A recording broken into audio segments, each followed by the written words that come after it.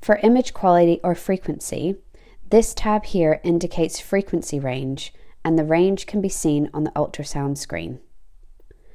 For your reference, the following applies to the image quality or frequency ranges, with resolution indicating highest frequency for superficial structures, Gen being generic or middle range, and 10 being the lowest frequency for penetration.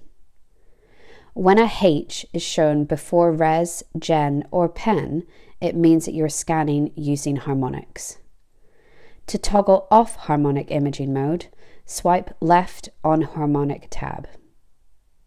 The same titles apply to the remaining frequency options, however are in ranges. Resolution is for a frequency range from 4.7 to 12.8 MHz. Gen has a frequency range of 3.2 to 7.9 MHz. Finally, penetration has a frequency range of 2.6 to 6.5 MHz. Depth is the toggle right to the B mode dial. Turn it right to increase the depth in centimeters and left to decrease. Zoom, part of the depth dial.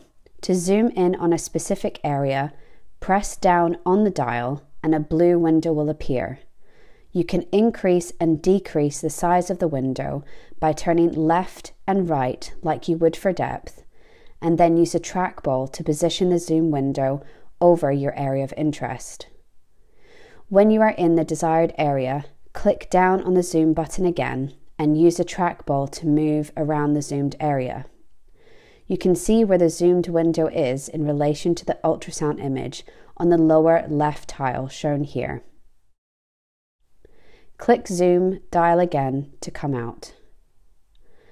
Gain. To change the gain on the image, it will be on the B mode dial, with turning right to increase the gain and left to decrease. To see the number or value of the gain, it is shown to the left of the ultrasound image, below depth. Time gain compensation is shown on the second screen. Please touch and hold to change the time gain compensation dials in the ultrasound image. If you want to revert back to default, press the back arrow. For more advanced options to manipulate your ultrasound image, select the Advanced 1 or 2 in the second screen as shown. If you would like to change the grey map, left or right markers, or field of view, for example. If you have changed things you didn't mean to, don't worry, nothing is permanent.